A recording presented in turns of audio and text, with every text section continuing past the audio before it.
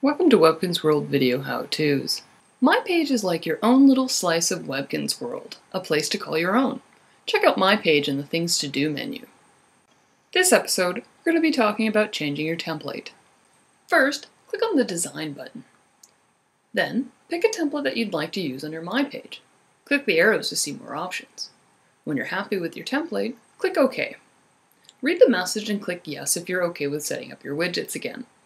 Your new template will load and you can start customizing. That's it for this episode. Thanks for watching.